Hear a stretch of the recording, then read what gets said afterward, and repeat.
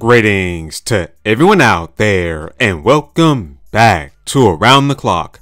Alright everybody, in a brand new interview with Men's Journal, Keegan-Michael Key, the voice of Toad in the Super Mario Bros. Movie, has teased Nintendo's plans for Super Mario Bros. Movie Part 2. So let's get into it. It says in the title, the Super Mario Bros. Movie 2 features more Easter eggs for hardcore fans. And it goes on to say, the Super Mario Bros. Movie 2 is going to feature some deep cuts for the hardest of hardcore Nintendo fans.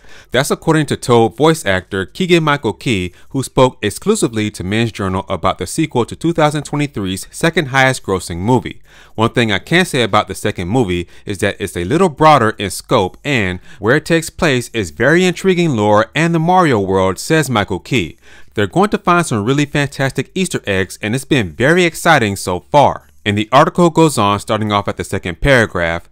Michael Key continues, I feel like what they've done creatively is they've really widened out the universe that these characters live in, and we're going to meet some new folks. We're going to meet some new folks that are old favorites and some folks that I think are really deep cuts, but because of the way the story's laying itself out right now, those characters are going to be very intriguing.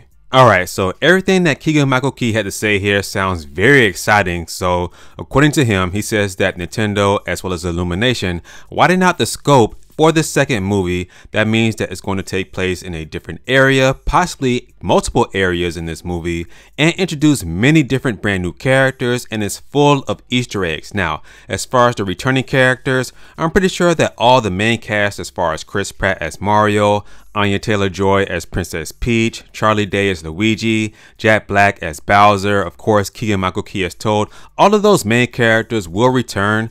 But I'm not too sure whether or not this movie will feature Donkey Kong, Cranky Kong, Kamek, as well as Spike. Of course, we'll see what happens, but like Keegan-Michael Key said here, that this brand new movie will feature brand new characters that are fan favorites, deep cuts, and a bunch of brand new Easter eggs, which is very exciting to hear because the first movie was jam-packed with so many Easter eggs and hidden character references that you had to watch that movie multiple times to catch them all. Now, one character we know for sure is going to be in this movie is the character that they showcased in the post-credit scene of the first movie, and we all know who that's going to be. But I think that in this movie, Princess Daisy will appear in this movie. There's already been rumors that she will appear in this movie. Also, there's been rumors that Mario and Luigi will be traveling through some desert area, which of course is Sarasaland. We've seen Nintendo and Illumination tease Sarasaland during the first movie when the Council of Toads were looking over the area of the Mushroom Kingdom, so it will be interesting to see if this movie does take place in Sarasaland, which could introduce a bunch of deep cut characters like Keegan-Michael Key said here.